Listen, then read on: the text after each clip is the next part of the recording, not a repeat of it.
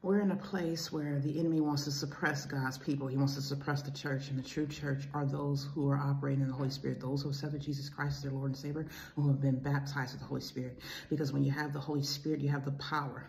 You have the power of Jesus Christ, the same power and dominion that he walked with when he was on this earth. And so these are the true ones who are supposed to be walking.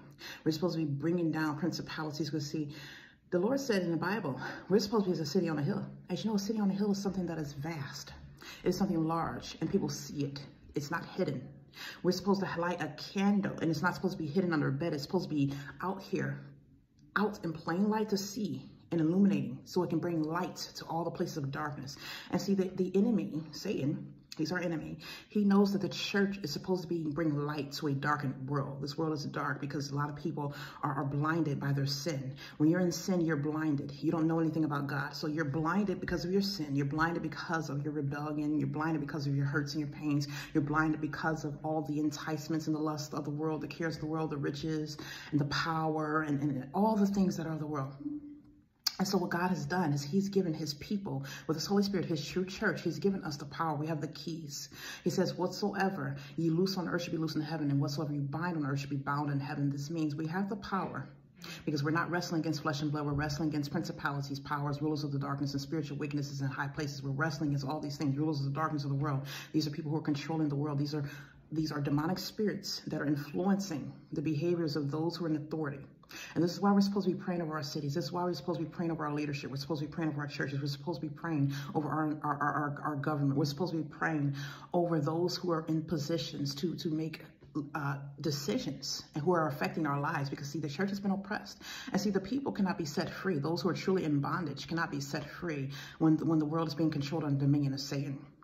And see, Satan knows this. This is why he has been sending out things to bind his people, to bind God's people, to bind the Christ's true church. He's sending out tools to bind the church. He is sending out demonic spirits and principalities to attack the church. And these people are suppressed and bound. There are people who are supposed to be coming forth to do a work for God, but they're bound.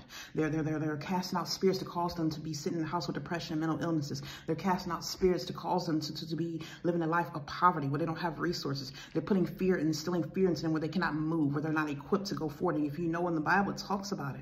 In the Bible, that those who are fearful, it talks about it in Revelations. As a matter of fact, I'm going to have to look it up, but it talks about it in Revelations, that those who are fearful, those who are sorcerers, those who are whoremongers, those who commit idolatry, all these people are not going to make it into the kingdom of God. They're going to be cast into a lake of fire and brimstone. It's the second death.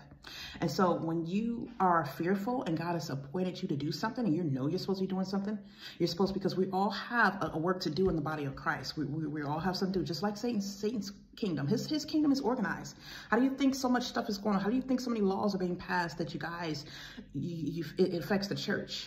When we're talking about, you know, same-sex marriages and things like that, and children are being influenced by all these evil things, and they're allowing things to just be, you know, infiltrate, you know, our media and things that children have access to, like pornography and all these sinful things. So how do you think that stuff goes forth? Because Satan is using and influencing the minds of those who have not come to Jesus Christ. They're not saved. And so this is why the church is supposed to be praying, so that these people can be broken from that bondage and control and dominion of Satan, so that these people can become saved, and so that we're not suppressed, that God's message, his true church, has a message and a voice.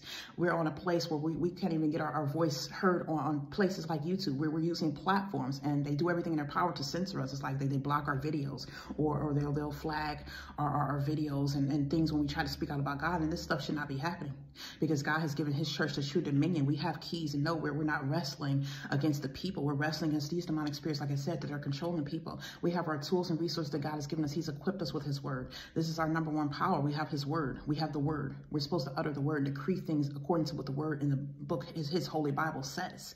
We have the tools of prayer. He gives us the ability to pray. And we're supposed to be praying in the spirit. This is why when you're baptized in the spirit, you can speak in other tongues. You're supposed to be praying according to the spirit, because Jesus Christ intercedes on our behalf, and he knows what it is that we need to be praying for. The Holy Spirit utters on our behalf. And it's like the comforter will say things based on the situation where we might not always know what we need to pray for. We're supposed to be praying for fellow members and brothers in Christ. We're supposed to be praying that the church is loosed from the power of darkness, from the dominion of Satan, and not controlled.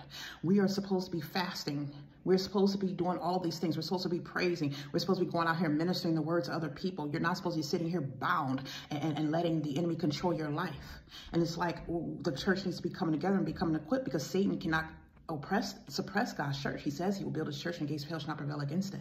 And we're supposed to be praying every day that the gates of hell does not prevail against the church. We're supposed to be praying every day that our brothers and sisters in Christ are loose from the demonic power and control of the enemy. We're supposed to be praying and casting down and binding up all these powers and principalities and rulers of darkness and spiritual wickednesses in high places that are fighting against God's church.